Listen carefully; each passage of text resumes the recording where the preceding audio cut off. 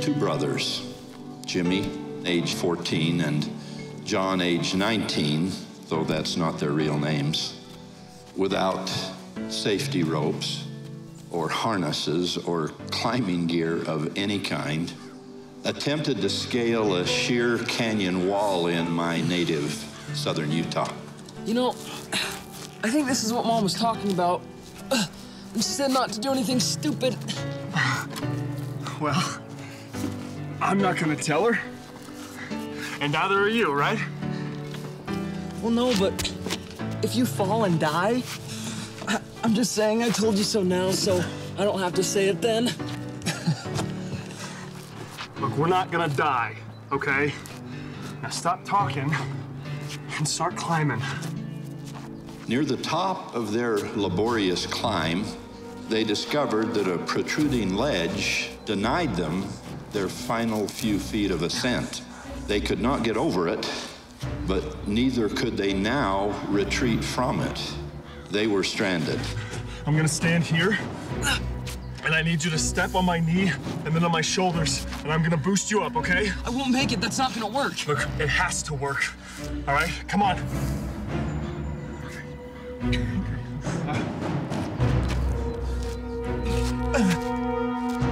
Good. Now, my shoulders. There you go. Right there. One more.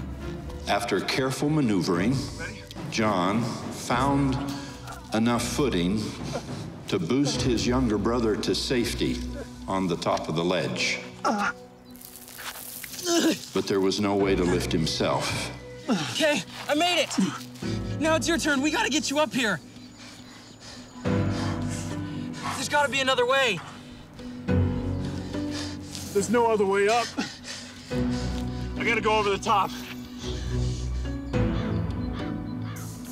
There we go. Find a tree branch that's strong enough to hold me and pull me up. I can hold on. No, I'm not gonna leave you. Just go. I can hold on.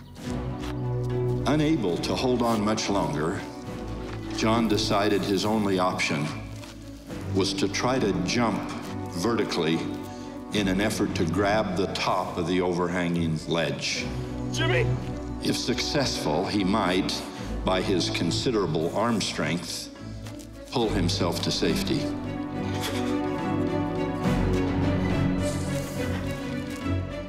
In his own words, he said, giving him enough time to be out of sight, I said my last prayer. Heavenly Father, I'm so sorry. Please, please, bless my family and help them know that I love them so much. And please, please, bless Jimmy, that he'll find a way to make it home safely.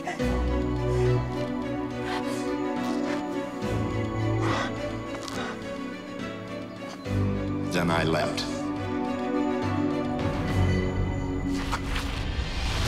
Suddenly, two hands shot out, grabbing my wrists with a strength and a determination that belied their size. My faithful little brother had not gone looking for any fictitious tree branch. Guessing exactly what I was planning to do, he had never moved an inch. He had simply waited, silently, almost breathlessly, knowing full well I would be foolish enough to try to make that jump.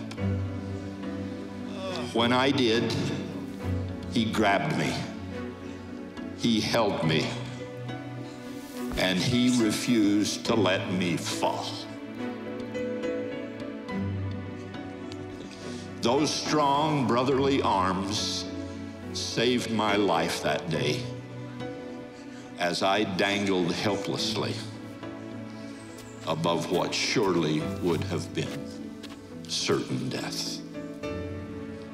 Jesus Christ, the only begotten Son of God, suffered, died, and rose from death in order that he could, like lightning in a summer storm, grasp us as we fall, hold us with his might, and through our obedience to his commandments, lift us to eternal life.